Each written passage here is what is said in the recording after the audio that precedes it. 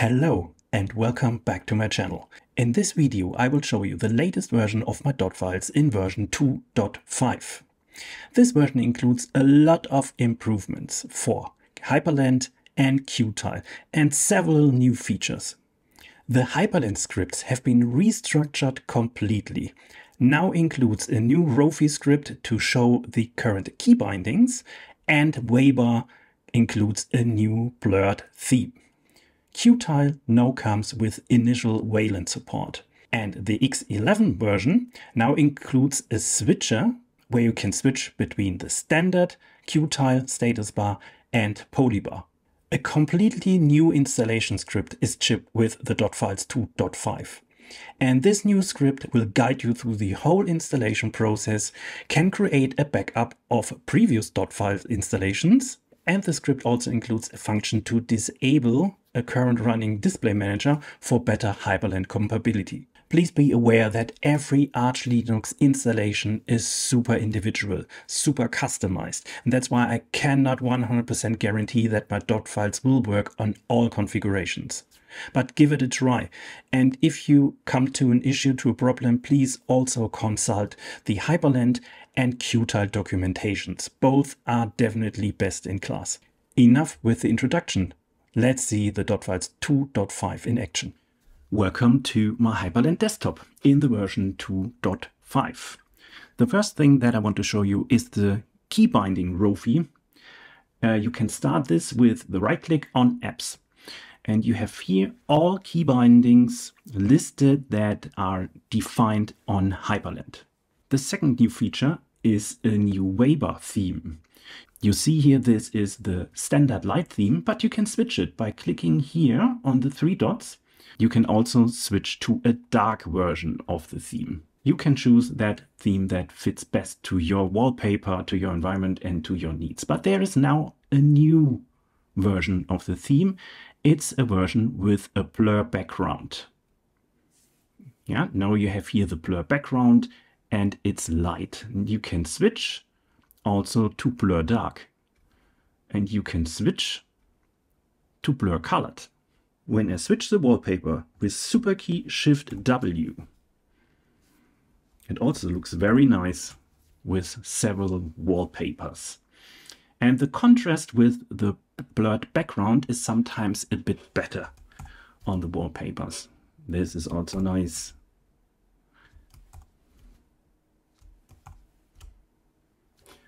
This is, for example, a very light background. Here in that case, you can switch to dark.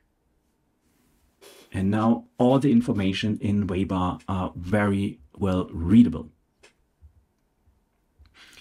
And as always, I have also a bottom version implemented. So when you click here on blur bottom dark, and then you have the blurred version here also at the bottom.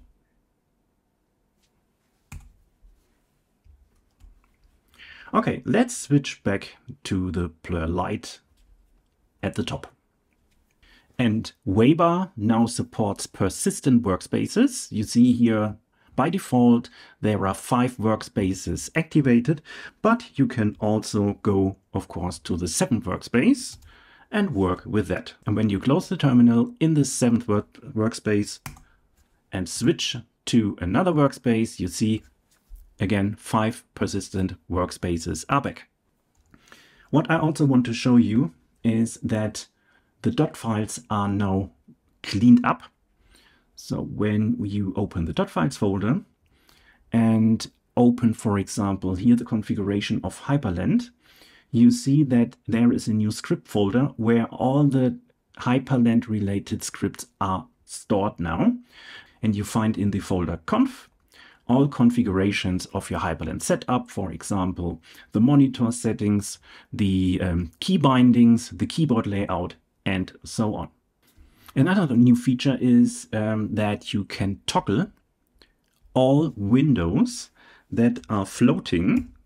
You know, you can bring a window to the floating mode with super key T, back to the tiling mode with super key Shift T. And when you enter super key Shift T, they are again in floating mode. You can bring the windows back to the tiling mode with super key Shift T. Welcome to my Qtile X11 desktop. And you see on top that the new status bar is based on the Qtile standard status bar, but with the Qtile Extra package. You see here two quick start buttons to open the browser and to open the file manager. And Qtile looks very nice on X11 with pacman support. In the Qtile configuration file, the config.py, you can find this new section to define the decoration for the separators on the left side of the status bar and the decoration right to define the decorations on the right side. At the moment I use arrow left, but when I switch here to rounded left and save the file and reload the configuration with super key Shift R, you see that you have now here rounded separators. And you can do the same on the right side. Save the configuration and reload, and now you have also rounded separators on the right side. Yeah, you can also switch to forward slash on the right side. Now you have the forward slash separators and can do the same on the right side. Here we are. And also this looks very nice. And you can use also backward slash on the right side. And now you have forward slash on the left side, backward slash on the right side. If you like more polybar, then you can do another trick. With super key Shift S, you can switch on the fly back to polybar. And then you have the full polybar features. But you can also switch back to the standard status bar of Qtile with super key Shift S.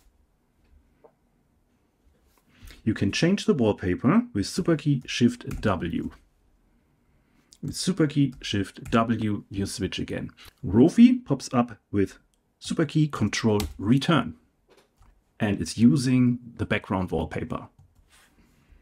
Let's switch the wallpaper again with super key Control Return. Here is Rofi, and you can start, for example, Tuna, the file manager. Let me quickly show you how you can install my .files on your Arch Linux installation. I'm here in a very basic Arch Linux system, and I first need to open the console and make sure that Git is installed with sudo pacman -s git. And Git is now installed on the system. Now I have to cd into the downloads folder and download the .files from my repository with git clone https gitlab.com/stefan-rabe/dotfiles.git. And the download is done. Now I can cd into the .files folder and I can start the installation script with /install. This is the welcome screen and I want to start the installation now.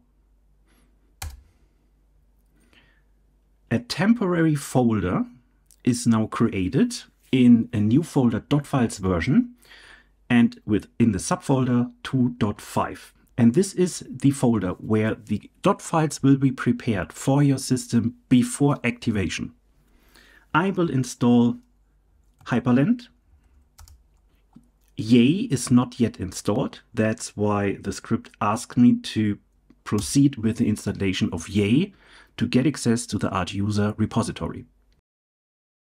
And Yay is now installed, and the core packages of HYPRLAND and my .files will be installed now. Okay, the installation of the packages is done, and the script now asks to install wallpapers. I will use the 3 default wallpapers from the dot files. And that's why I enter N for no. And then the script will not download the whole wallpaper repository from my GitLab server. Next, important. For HYPRLAND, it's recommended to start the window manager from the TTY, from the command line. And the script now asks to disable the active display manager. And this is what I want to do now. I confirm with yes. It's GDM, and GDM will now be deactivated. Instead, I will install the TTY login issue. I enter yes. And now we can start a setup to enter the preferred keyboard layout. Default is US, but I enter DE for Germany. And now we are ready to install the dot files. Before I continue, let me open the prepared dot files. You see here a new folder, dotfiles version, and in this, the subfolder 2.5. And this is your prepared installation of the dot files. Now you have a chance to still tweak a bit. Yeah, so I open, for example, Hyper, the configuration, and the monitor file with the text editor. And I change now the screen resolution to 1920 to 1080. Save the file. And we can also check again if the keyboard layout is set up correctly. Again with the text editor. And you see here that the keyboard layout is correctly set to DE. Okay, then we can close it again. And I can install the dot files with Y. And that's it. The dot files are now activated, and I can reboot the system. And this is the TTY login with the custom issue, and I can log in with my username and my password. And you see that message, start HYPRLAND with the command HYPRLAND.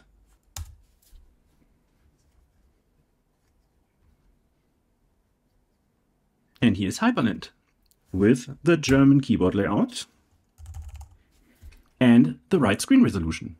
And the dot files have been activated. And the same also works, of course, with Qtile. And with the installation of Qtile, you will install the X11 version and the Wayland version. So have fun with it. And that's it. The DOTFILES 2.5 with a lot of enhancements and improvements for HYPRLAND and Qtile. In upcoming videos, I will guide you through some details and will share tips and tricks for HYPRLAND and Qtile. With that, thanks for watching and see you next time.